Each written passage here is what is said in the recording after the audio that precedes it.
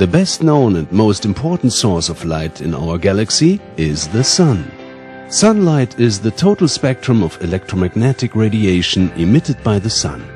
It has an array of properties.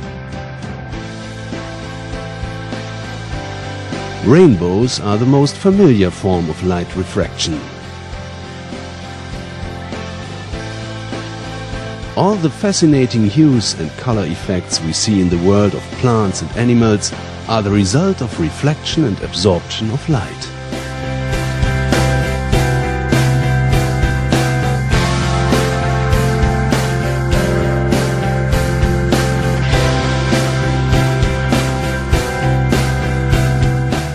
Polar bears are among the most popular animals with visitors to zoos all over the world. The polar bear's fur has some amazing properties and is a frequent topic of discussion among scientists. According to one theory, the individual hairs of the polar bear's coat act in the same way as optical fiber tubes, conducting light to the skin to keep the bear warm. One aspect of optical fibers is particularly interesting. It is the fact that light can be used to transport information. This film presents an introduction to the production processes involved in manufacturing high-quality fiber optic cables. A fiber spun from glass with a core that is thinner than a human hair. This highly sensitive material must be enclosed in multiple layers for optimum protection. In the manufacture of fiber optic cables, high-precision production processes must comply with a host of complex and exacting standards. Complete command of every production stage is necessary if products are to meet the highest quality standards. KLOTZ a.i.s. employs process-safe, highly automated operations to ensure that KLOTZ cable products feature ultra-high precision and quality. Product quality is verified and documented using state-of-the-art testing and measurement technology. Join us now on a tour of the individual stages from optical fiber to finished product. First, the outer jacket of the optical fiber cable is removed. Aramid is an organic plastic with golden yellow fibers, which are difficult to cut cleanly using conventional methods. This machine draws in the fibers and cuts them using a stamp.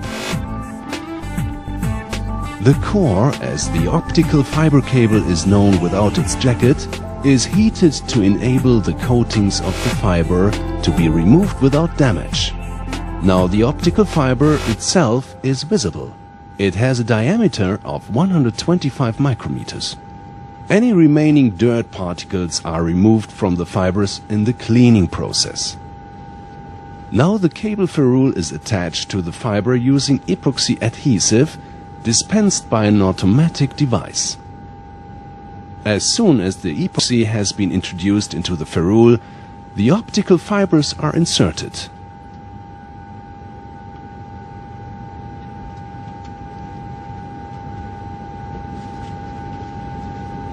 The bond is now heated in an automatic oven to achieve tension-free hardening.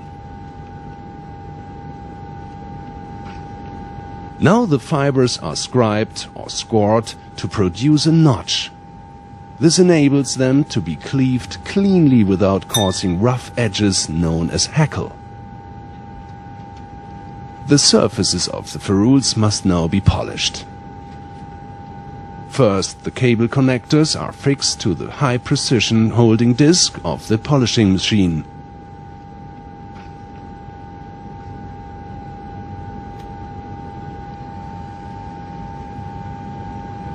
High-precision automated polishing machinery is necessary to produce the optimum surface quality of the ferrules.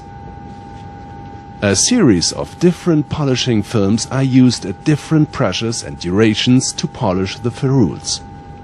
This is the most complex stage in the manufacturing process of high-quality fiber optic cables.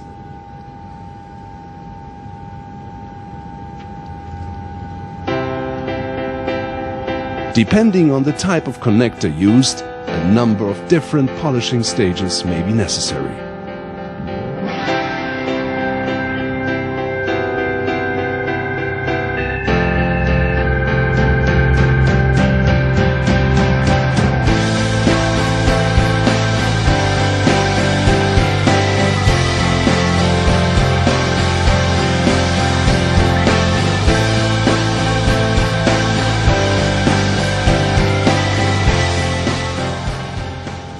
The ferrule end faces must be finished to highly precise standards to ensure their smooth contact in the connector, guarantee optimum and consistent signal transmission.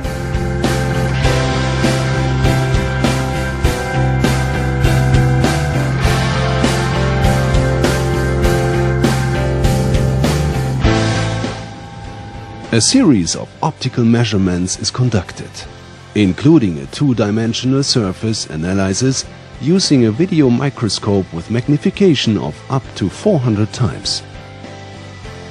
An analysis of zone C to A is performed, with error tolerance progressively reduced towards the fiber core.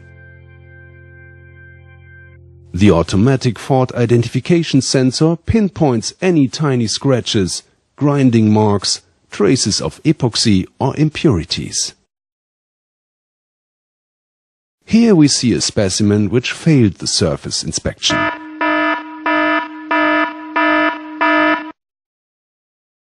Only products with optimum surface quality are passed and go on the next inspection stage.